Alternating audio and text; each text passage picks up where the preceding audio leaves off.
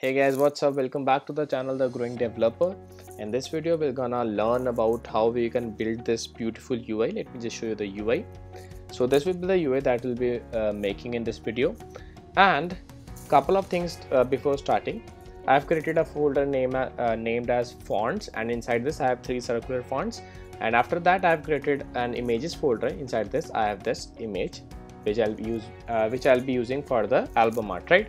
And similarly you have to go to your pubspec.yaml and refer to these assets and fonts respectively, right? So I have a colors.dart file, and inside that I have created two colors, namely primary color and dark primary color. Dark primary color will be more kind of like the shadow color that we have. So that's all. That's the prerequisite that you all need, and that's all you need to add. I'll be adding all the stuff in my GitHub repo or as well as in the description also, so you go check the link there. And let's start the coding part. The Growing Developer.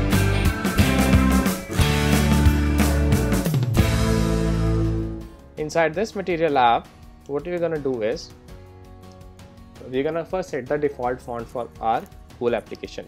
So for that, for the theme parameter as a theme data, I'll set the font family as circular.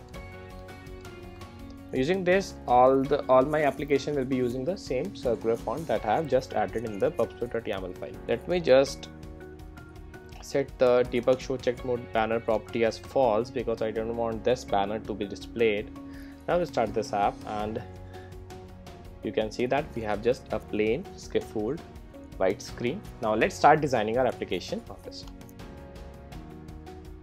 Now for the background color, I'll set it as primary color. As you can see that the primary color is the color that we are needed, and you can see all in the background also.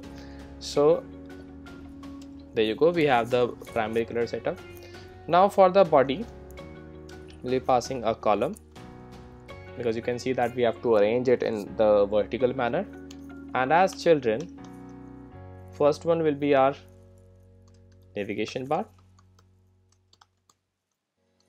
right? For the navigation bar, go to your lib, create a new file and name it as navbar. Now inside this, quickly import the material package, create a stateless widget and name it as, what do you name it as? And name it as navbar. Now inside this, as container, what I'm going to do is I'm going to give it a height of 90 pixels and the alignment to be dot bottom center. Why I'm aligning it to bottom center? Because see, if we are not declaring any app bar to our application, so this space goes unattended. So for that, I want the container to shift to this much height, and towards this bottom area I want the navbar to be situated, right? So as a child to it, I'll pass a row, and inside this children property I'm gonna pass a navbar item. Don't worry, this navbar item is yet to be made, so we'll make it. And after that we have a text widget. Inside this, let us see what is written, playing now, right? So inside this we'll write playing now. After that we have another neighbor item,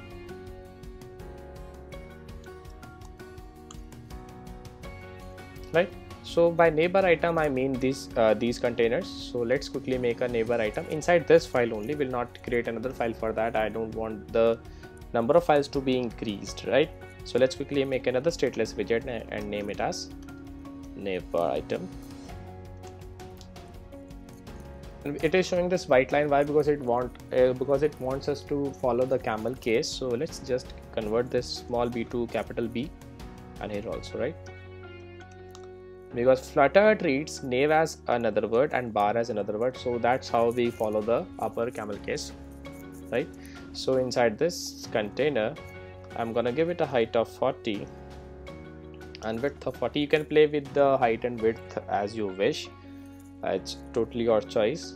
And for the decoration part, I'm gonna give it a color of primary color, and then for the radius for the border radius, I'm gonna give it a radius circular of maybe 10 pixels. Why I'm giving it a circular radius? Because you can see that we have some curved edges to this container, not an exact square. So after that, what I'm gonna do is, as a child, I'm gonna give it an icon. Now you can see a red line in icon because we haven't declared any icon to this. So let's quickly declare an icon. So we'll write final icon data icon. Now why I'm using this, let's create a constructor for it. There you go. So we'll be passing the icon from the navbar class, and then it will be easy for us to manage both the navbar. We can reuse this navbar item and again. Now for this icon, the color will be the dark primary color that we have. So there you go, looks better, looks good, right? So for the shadow property, you can see that this has some shadow also. So let me just quickly show you what we have got, and then we'll move on to the shadow part. Okay, so where it is that we have named navigation bar here, and inside this we have named it as navbar. So let's change it to navigation bar, right? And inside this main.art, let's import this navigation bar. There you go. Now it's well and good. Let's save it and see what happens. Now you can see that we have playing now, and we don't have any containers here. Why? Because we haven't yet passed the icons from above. So what we're gonna do is, for the first navigation bar, I'm gonna pass an icon of arrow back iOS, and then for the second navbar item, I'm gonna pass an icon of icons, maybe list. Yes. Now save it. And you can see that we have two containers here. Why we can't see the containers properly? Because we haven't given any shadows to it, and the colors are exactly same as the background color, so that's why we can't see it. So let's quickly add some shadow to this containers. So let me just reformat this code so that it is more organized. And inside this box decoration, we have the box shadow property, and this box shadow takes up a list of items for the box shadows. For the first box shadow, I'm gonna give it a color of dark primary color, and then the offset would be from the x-axis it will be 5, and from the y-axis it will be 10 pixels. That is, I want the shadow to shift 10 pixels downwards. So after this offset, I'm gonna give it a spread radius of 3 and a blur radius of 10. Now save it, and you can see that we have some cool shadow going on. So this color is pretty dark here, so let me just give it an opacity of maybe 0.5. There you go, looks much better. And now let's see the UI, and you can see that we have the white shadow also. So let's add the white shadow to this box shadow, another box shadow, and for the color I'll pass a white color. And then for the offset part, it would be like, I want the shadow to move upwards as well as towards the left side. So for the x-axis, I'm gonna give it a value of -3, and for the y-axis, I'm gonna give it a value of -4. For the spread radius also, I don't want it to be spread out, so it will be -2, and the blur radius, of course, would be kind of 20. Save it, and now you can see that we have the white shadow. So after that, you can see that we want some spacing between them. So what we're going to do is, for the row, I'll give it a main axis alignment of space between, and you can see that these are evenly spaced. And for the container part, I'm going to give it a margin of from symmetric horizontal 20. That is, I want the row to be shifted 20 pixels towards the center, right? And now this text is pretty small, and it is not even black. Let's see the UI. So you can see that it is pretty big, and it is of color, the dark primary color. So we're gonna style the text. For the size, it would be 16 maybe. The color would be dark primary color, and the weight, right? So the weight I'm gonna pass is maybe W500, that is 500 weight. save it, and looks much better, much cooler, right? Now let's move forward and see what we can do. After this navigation bar, we have our album art, right? So for that, I'm gonna give a container, and as this container, I'm gonna give it a height of maybe height divided by 2.5. So let's just quickly declare this height variable. So inside this build function, I'm gonna declare a double height equals to media query dot of dot size dot height. This I'll get the height of the device. And why am I giving it a height? Because you can see that we have some more album arts also, so we'll be using a list view builder for that. Now list view builder, when given horizontal axis as the scroll direction, needs to be constrained within some container, right? I'll show you. So add the child to this container. What I'm gonna pass a list view dot builder. Inside this, as item builder, it will be context, and the second parameter it takes is index. And then from here, I'm gonna pass album art. Alright, this album art is yet to be created. Don't worry, we'll create it right now. So for the item count, it will be 3. That is, we are just replicating this UI right now. So for the simplicity purpose, I'm taking 3 item counts. So 1 this and 2 others. Now after that, what else do we have? We have the scroll direction. By default, it has the scroll direction of vertical axis. So we're going to change it to axis dot horizontal. This way, I'll be forcing my list view to expand to horizontal axis. Right, so that's it. Now let's quickly make the album art inside this lib only. We're gonna make an album art file. Now quickly import the material package and create a stateless widget, name it as album art, and let's quickly import it from here also. There you go. Now inside this, what I'm going to do is, for the height part, I'm gonna give it a height of 250 or 260. I'm sticking with 260. Why I'm sticking with 260? Because I've played with this height and width before. So from this device, I'll be sticking with these heights and widths. You can play with the height and width according to devices. You can also use the height and width property of the media query to get the exact heights and widths. So I'll be sticking with these static values right now. So for the margin, I'll be giving it a margin of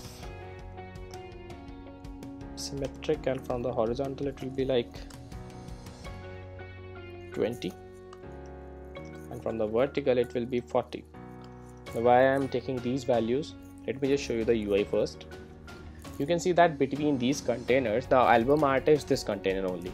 Now I want a padding of 20 pixels from the other 2 containers. That's why I've used the margin of 20 pixels from the horizontal axis. And you can see that we have some padding from the top as well as the bottom. That's why I used 40 pixels as the padding to this container. Now as a child, what I'm going to do is image.asset, and as a name I will be passing images /img.png. The image is right inside this images folder.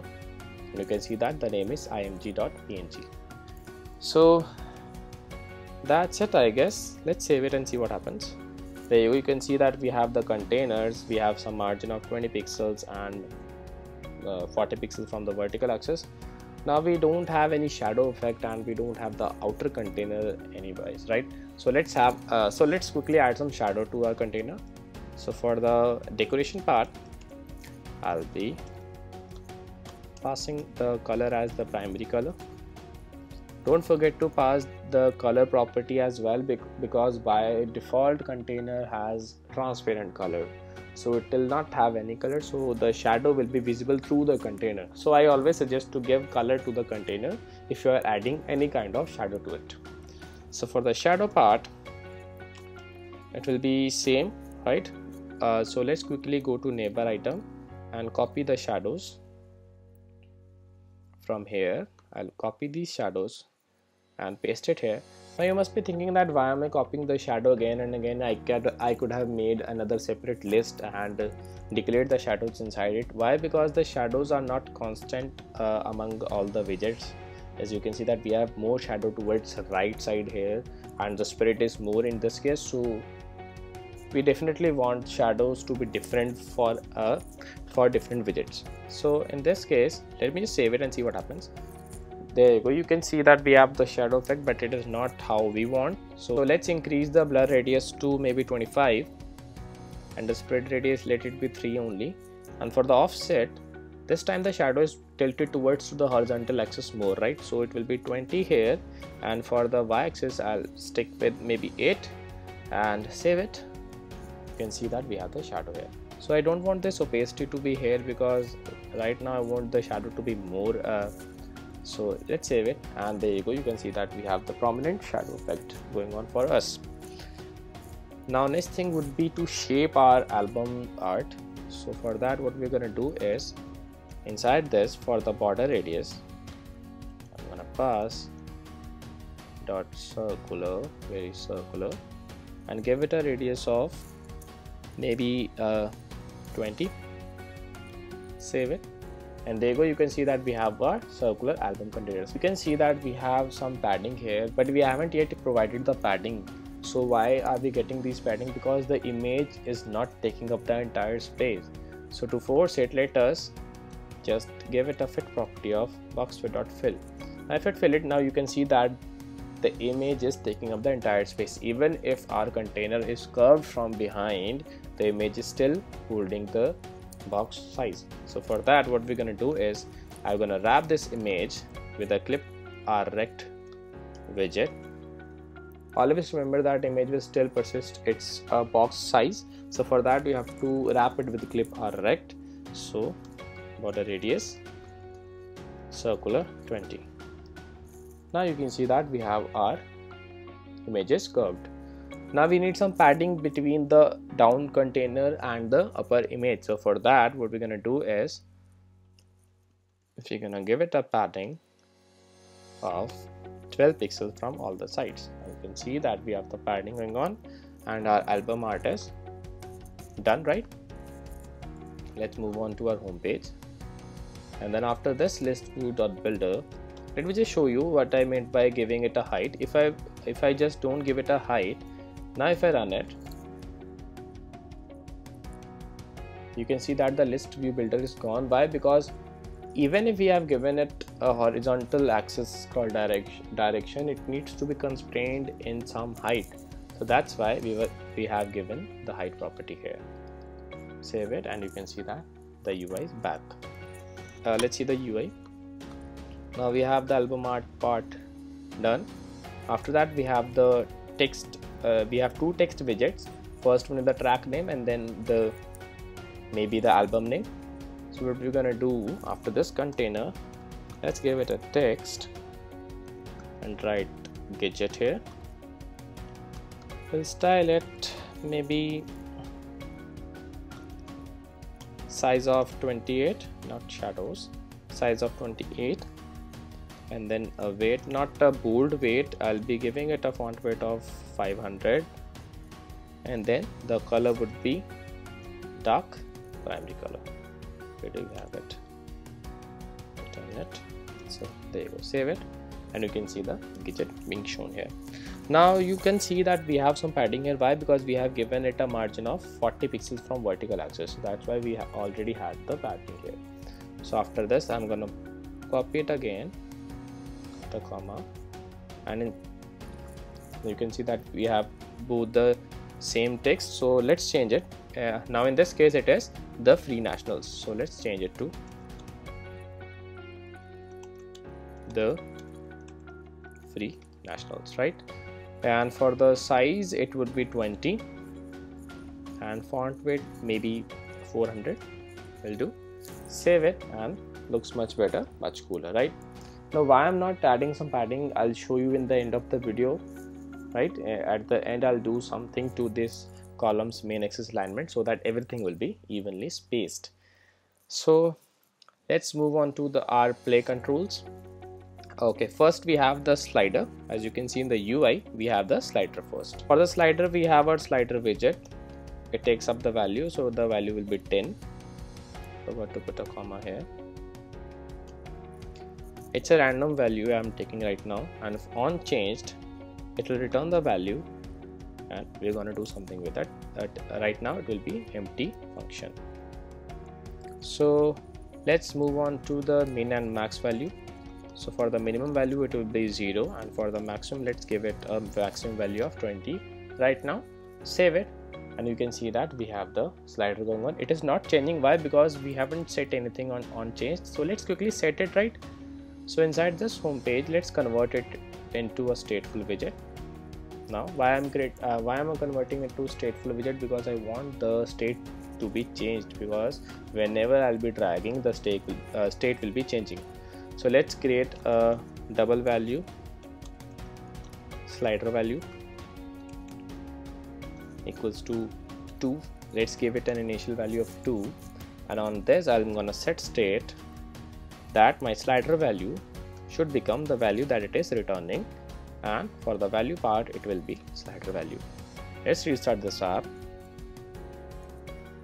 and now you can see that I can move the slider towards the horizontal direction. Now this slider is by default taking up the primary color. What we're gonna do, let me just reformat this code first. Now we're gonna wrap this slider with another widget, which is known as slider theme. Now this slider theme takes up data as a parameter, and inside this we'll pass slider theme data. Now for the slider theme data, we have a track height. So let's give it a track height of 5. Now you can see that we have some bold effect, because in the UI also this was a bit bold. And for the thumb, for your information, this is known as thumb. So what we're gonna do, for the thumb shape, I'm gonna give it a property as rounded slider thumb shape. Right inside this, I'm gonna give it an enabled thumb radius of 5 and save it. There you go. You can see the thumb radius is reduced. And for the color, inside this we'll pass the active color as the dark primary color, and inactive color would be the dark primary color itself, but with an opacity of maybe 0.5 or maybe 3. Save it, and now you can see that our slider is up and running and it's good to go. Now we have the slider, we haven't created any other widget for that, right? So let's stick with here only. Now after this slider, what do we have? We have a row of player controls, right? So what we can do, inside the slip folder, create another file and name it as player controls.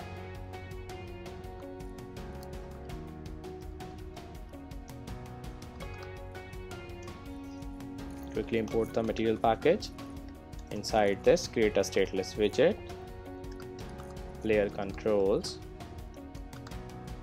Now as a child to this container, I'm gonna pass a row, and for the children I'm gonna pass 5 controls. What are these controls? These are yet to be made, so let's quickly make controls here only. Controls are nothing but these containers. I have named it as controls, so it's your wish how you name the widgets according to your needs or according to your wish. Now let's understand these controls first. So you can see that we have our base container of color the primary color, which is having some shadows. Then we have another container overlapping this container, which is of color dark primary color, and then we have another container overlapping the dark color, and inside this container we have our icon. As a child to this container, I'm gonna pass a stack and 2 containers, one above the others. So let's quickly go to our control section and let's give it a height of. Now one more thing, you can see that the height differs for all the containers. Center container is having different height and the other 4 containers are having the same height. So what we're gonna do is I'm gonna replace this middle controls from here, and I'm gonna write play control for this, right? Makes sense, right? The play control is having different dimensions, so I'll be using another widget for that. So in the middle of this I'll pass play control. Done. Makes sense. Now after that, for the height of this container, I'm gonna give it a height of 50, and for the width also I'm gonna give it a 50. For the decoration part, let's give it a shape of circle. So shape would be box shape dot circle, and then we have the shadow. I'm gonna copy the shadow from the navbar here, so let's just copy it and paste inside this. So this time I've copied the shadows from the navbar item. Why? Because the shadows are somewhat similar to the navbar shadows. So let's quickly import the colors.Dart package. So for the container color, let me just give it a color of primary.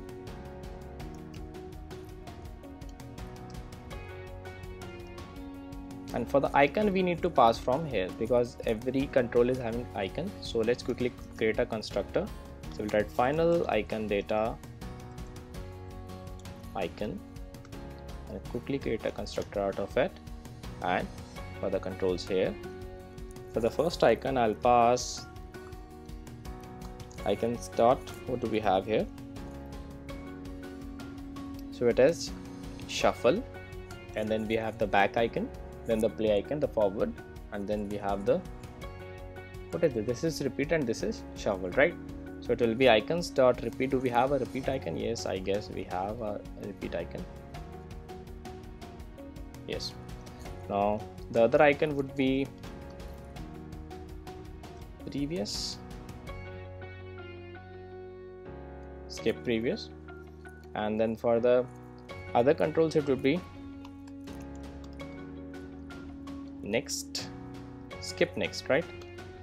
So skip next, and then we have our shuffle icon. There you go, makes sense. And inside this, now let's make our container. Now as a child to this container, I'll pass a stack. Stack takes up children, and for the children part, I'm gonna give it another container. In center, I'm gonna pass a container. I'll give it a decoration, color of dark primary color, and shape of circle. Because this player controls is yet to be declared inside our home page, so after that let's just put this and save it. Now you can see that we have 4 circles with dark primary color, and let's just increase the height to 60 maybe. Okay, why the play button is not shown? Because the player control button is still having a empty container right now, So let's give some height to it, 100, and width will be 100. And let's copy the decoration from below. It will save some time to us. So I guess now save it, and you can see that we have the player control button also. Now after that, what we're gonna do is, for this row, I'm gonna give it a main axis alignment of space evenly, so that all the buttons are evenly spaced. And you can see that this container, I gave it a color of primary color, but it is showing the dark primary color. Why? Because as a child, I passed another container which is having the dark primary color. So what we're gonna do is, we're gonna give it a margin of maybe 8 pixels from all the sides, and there you go, looks much better, much cooler. I'm gonna just give it a 6 padding. That's it. Cool. Now after that, let's just copy this again and paste it below. Now this time I'll give it a color of primary, and for the padding I'll give it a padding of 10 pixels, and there you go, you can see that we have created the circular border that we needed. Now inside this container, as a child, what I'm gonna do is, I'm gonna pass an icon, and the icon would be the icon that I have passed from above. Save it, and there you go, you can see that the icon is there. Now this is taking the entire space, so what we're gonna do is grab its center and done. Now the UI is taking shape for us. For the player control, we're gonna do the same thing. So let's just copy this tag from here and paste it inside this player control. Now understand, this is the only reason why we created a separate player control is just because of the difference in height. Alright, so we'll pass the icons.play.